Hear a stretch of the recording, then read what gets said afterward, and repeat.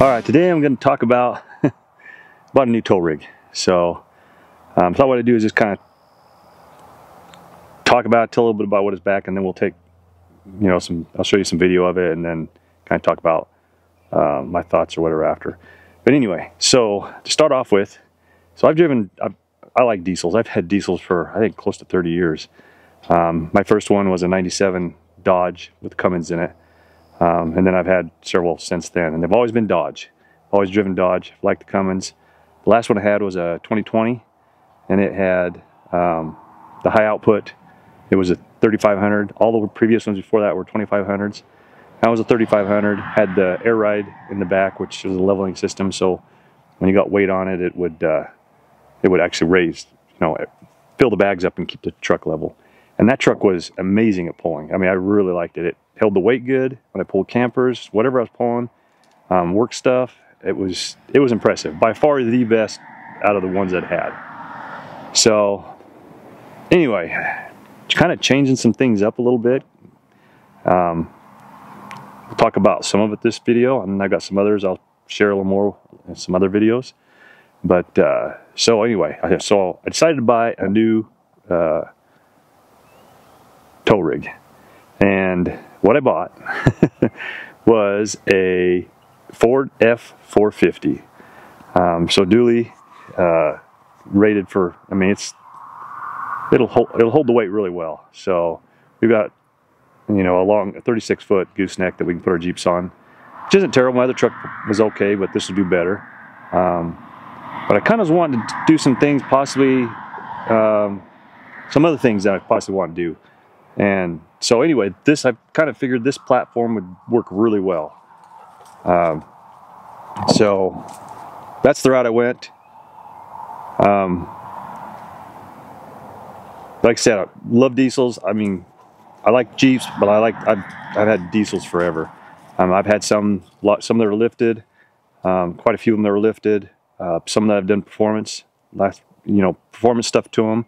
I think my old one had 80 horse injectors and 5-inch exhaust and chipped and a whole bunch of stuff, and it had a lot of power.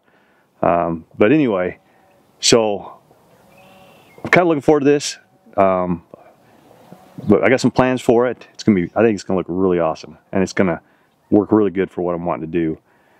So anyway, let's take a look at what this thing looks like.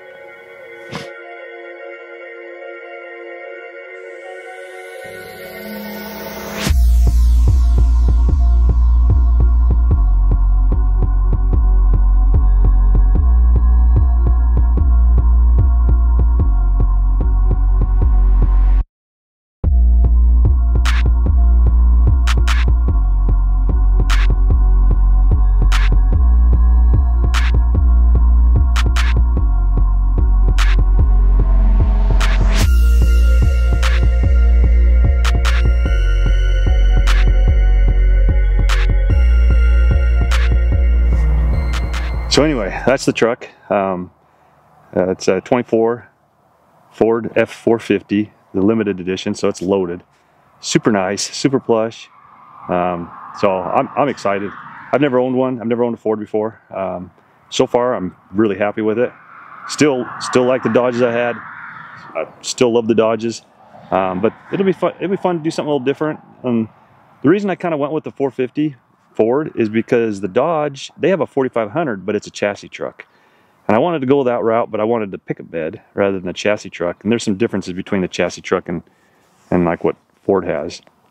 So that's a big share of the reason that I went with the Ford 450, as well as it's got a wider front axle, so it turns way sharper than anything I had. It's actually, you'd think it'd be harder to park and everything, but in some ways it's easier just because it turns so sharp.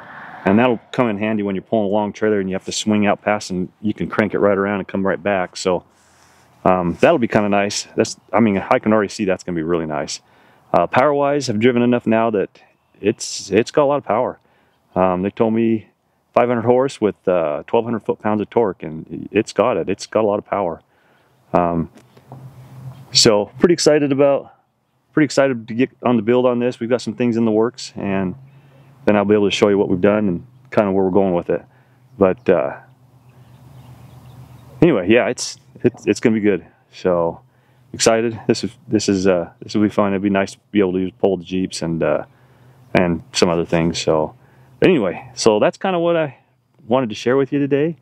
So if you want to see what's coming up with the build and what I'm going to do, you better hit that subscribe button, and so you can see what we're gonna do to it. And it's gonna be pretty awesome. I'm excited. I think you do a few things, and these things look pretty awesome. So anyway, I'll leave it at that, and we'll catch you on the next one.